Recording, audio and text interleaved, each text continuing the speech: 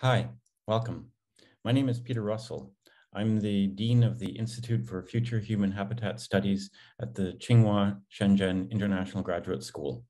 I'm really glad to be able to speak to you today about design science. What I want to show you today is a theoretical framework where we can try and understand what it is that goes on when we design. And for this, I'm going to draw some sketches and show you a theoretical framework that I've been working on for a few years now.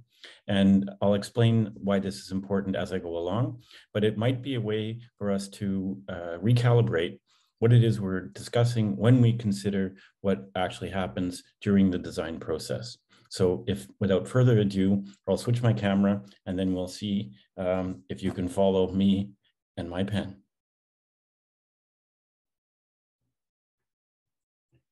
So welcome to my world. And in this world, I want to basically try and figure out what it is we do when we design. And in order to understand that, I'm going to divide the world into a couple of halves or quadrants. So the first one I'm going to do is to say that there are ideas and there are representations of those. So if I was to draw a line here in the sand and say, on one hand, I have ideas, and on the other, I have the representation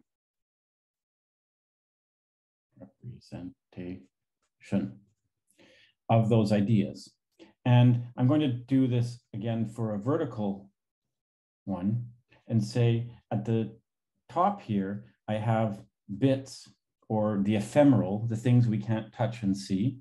And then I have atoms, which is the real world that we can touch and see.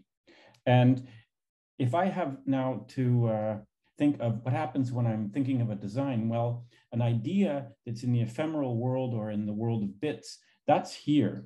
And this is what Gilles Deleuze called the potential. And there is a writing that's partially, this is based on what he wrote in 1968. And I've set this up in a different kind of quadridium, if you want to call that. And if we're looking at the potential, and as an artist, I want to make something, well, all I do is I move down here to what's called the reality, and I will just take my idea and make it.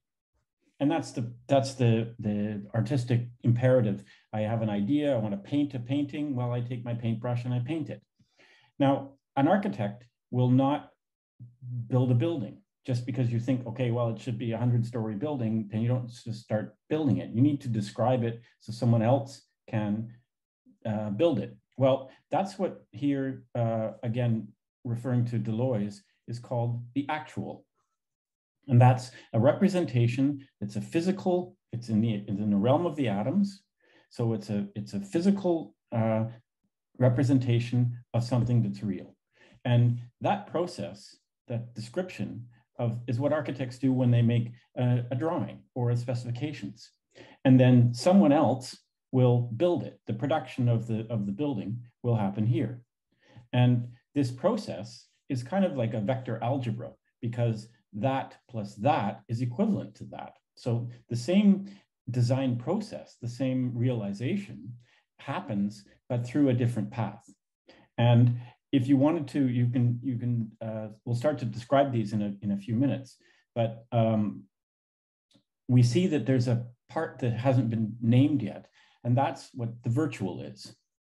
Now, if someone talks about virtualization, now we have a framework to understand what that is. Well, the virtual is a representation of ideas in the realm of the ephemeral or the bits.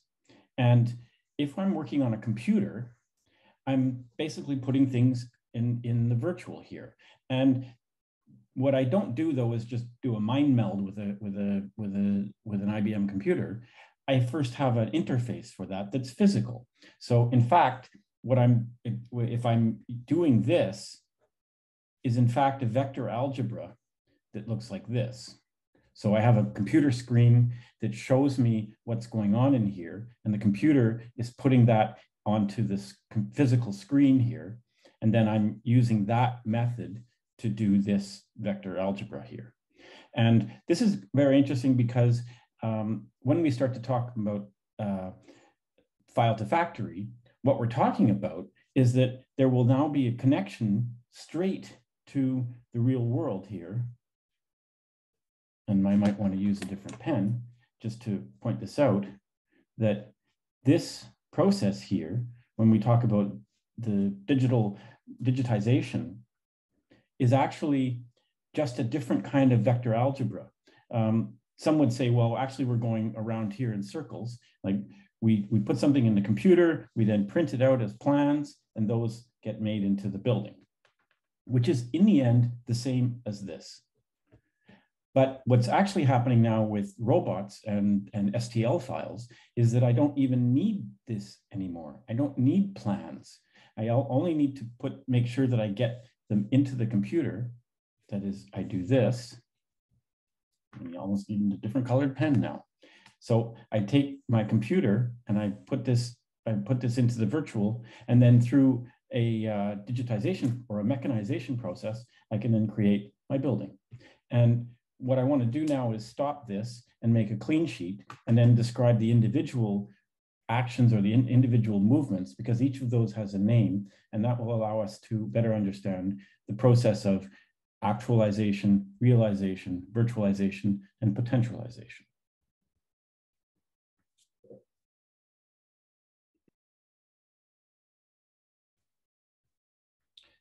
So here I've redrawn the matrix, or as we can call it.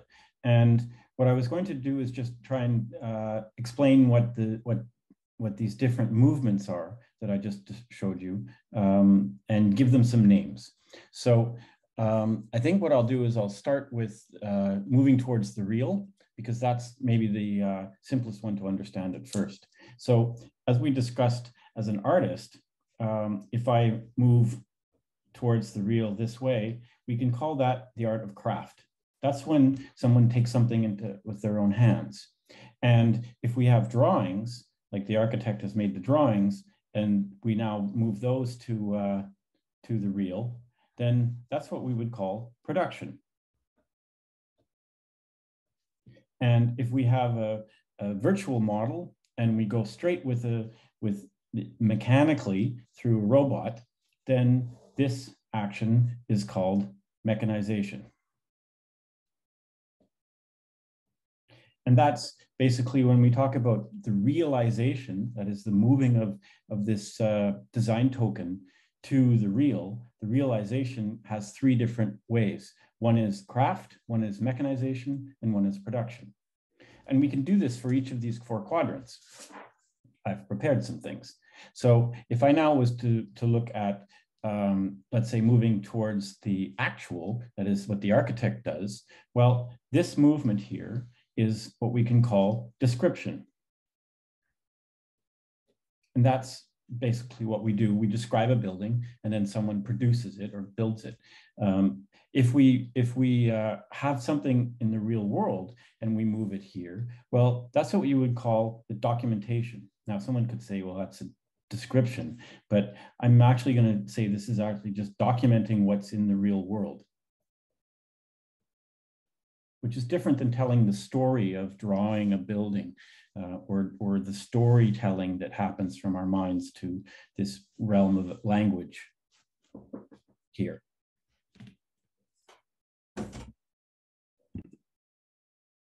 And if we have a computer model and we're going to actually put it onto the screen or print it, then that's a movement that we would call depiction. So the actualization of an idea has, again, three different ways of doing that. There's the documentation, there's the description, and then there's the depiction of the idea. So let's continue. Let's move around to the virtual. So if I have something in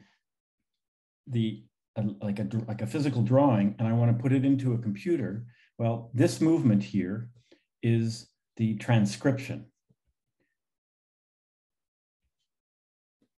And we choose this word because the transcription has to do with the fact that we need to transcribe what we see here into some kind of structure. That is, the realm of the virtual is a one of structure. So we need to structure this, and that means so much like in music where you transpose something from one key to another, we need to do that kind of translation or transcription there.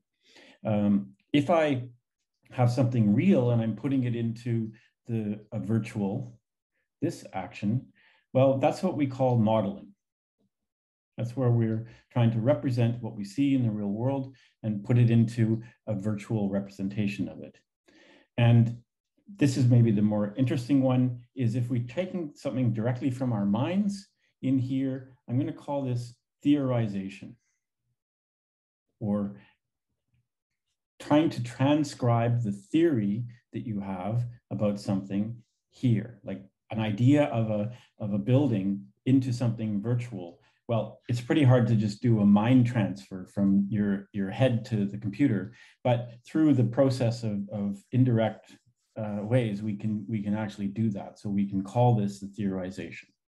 And then I'm going to finish this by just showing you that if I have something in the structure and I can bring it in. If I have something in the real world, I can bring it into my mind. And from that, well, from the real world, we can call this interpretation. And that's different than the modeling that happens. That's just a very visceral thing about how we interpret the world we see.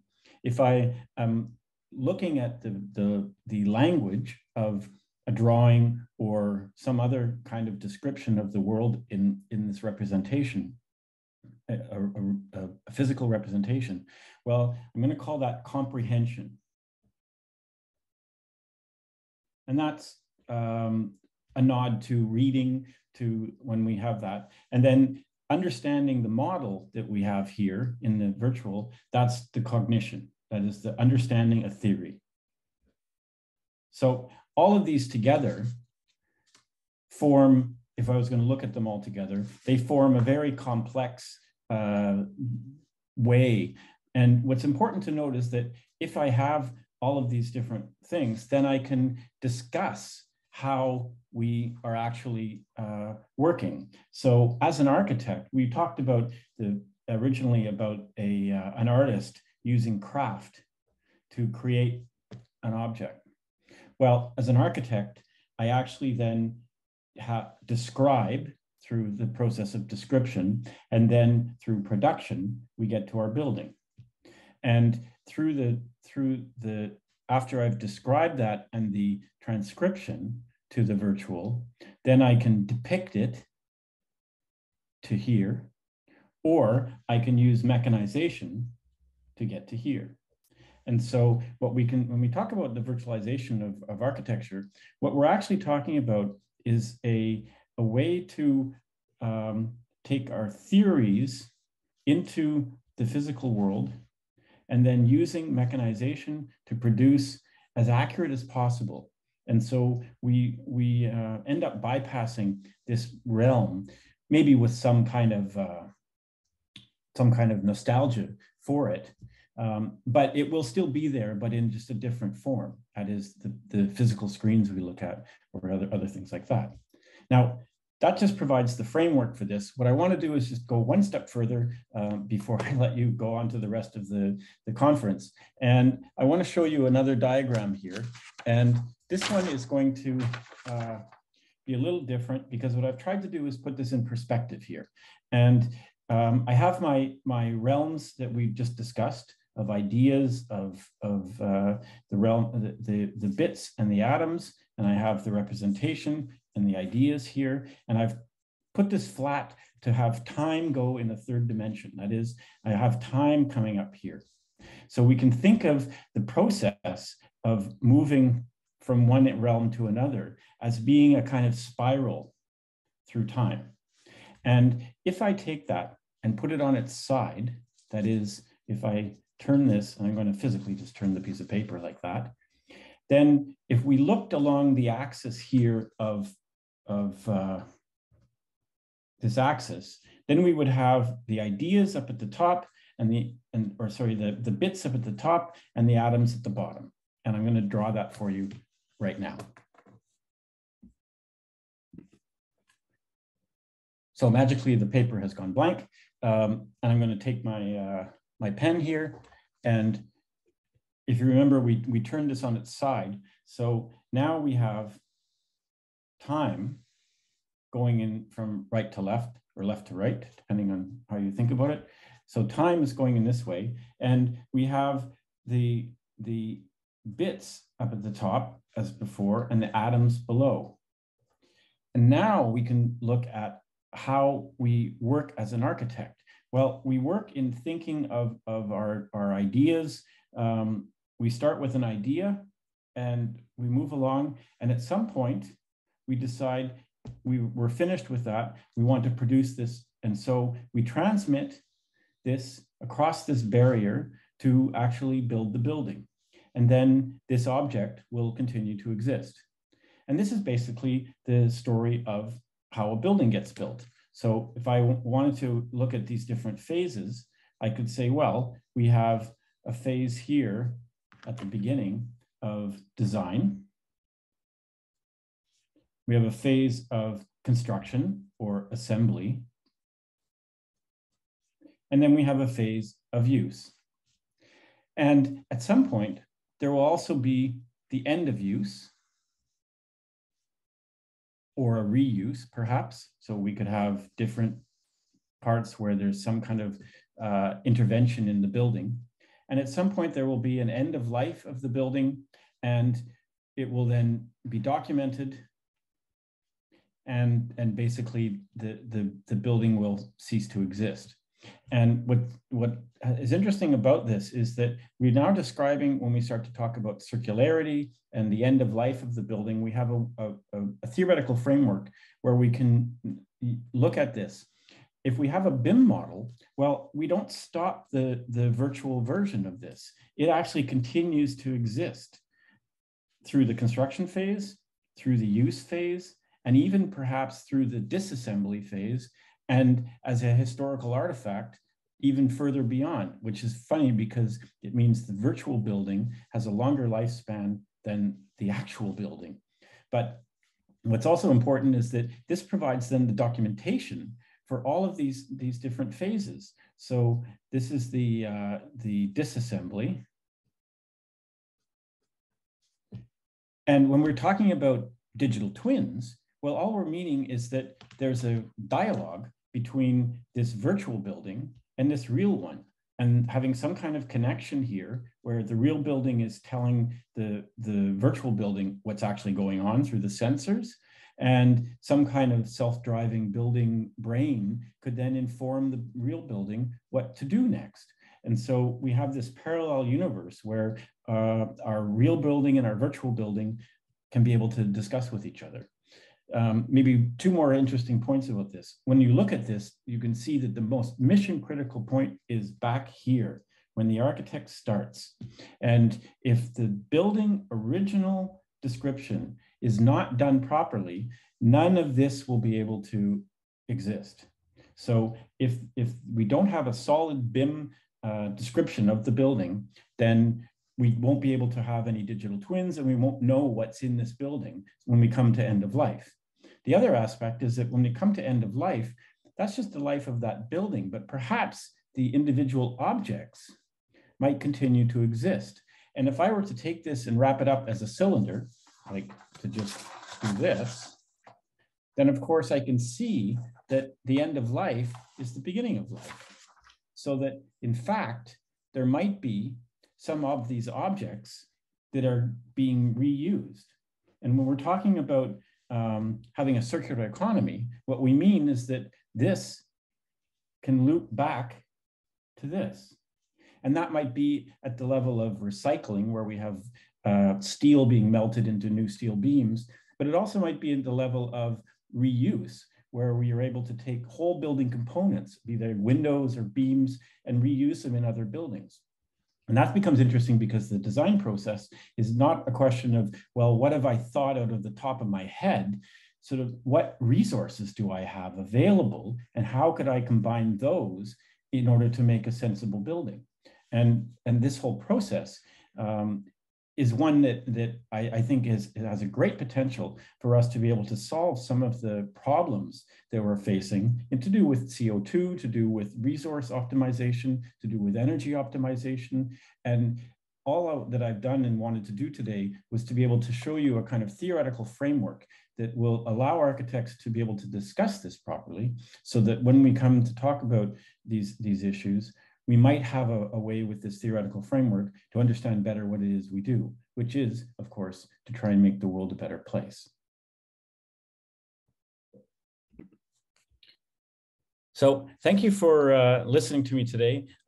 In some ways, I wish I was there, because I would love to have a discussion on this and answer some questions.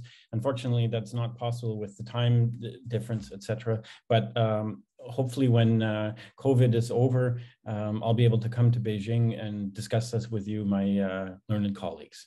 Thanks, and have a great day at the conference.